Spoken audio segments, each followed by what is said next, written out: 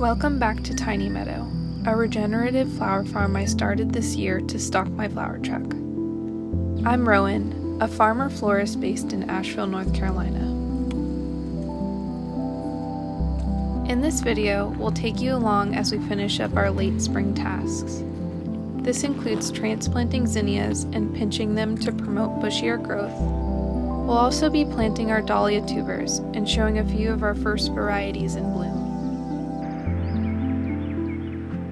In our last update, we took you along as we navigated through troubleshooting our irrigation. Since then, our irrigation has been working well for us, allowing us to catch up on all of our late spring tasks.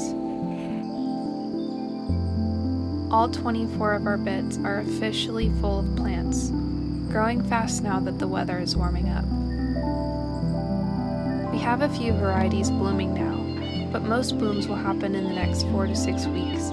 And I'm excited to say, for the first time, that Tiny Meadow is starting to really look like a cut flower farm.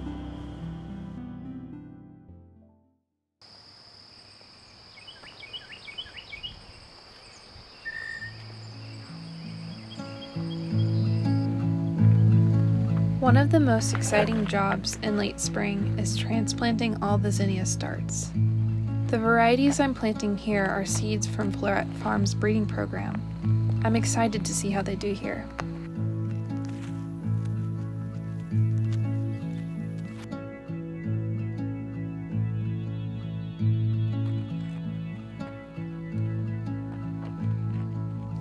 We're also pinching lots of our plants to ensure that they grow bushier, resulting in more stems. So pinching your zinnias is actually really simple. All you have to do is go to the middle part of the plant and just snip right above these central leaf nodes.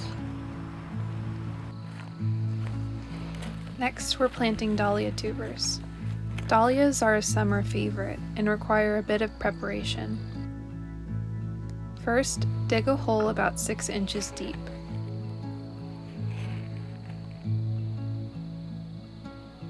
Place the tuber in the hole with the eye facing up. Cover it with soil and water thoroughly.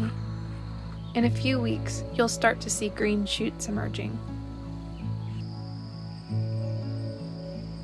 As summer begins, we get to enjoy the first blooms of the season.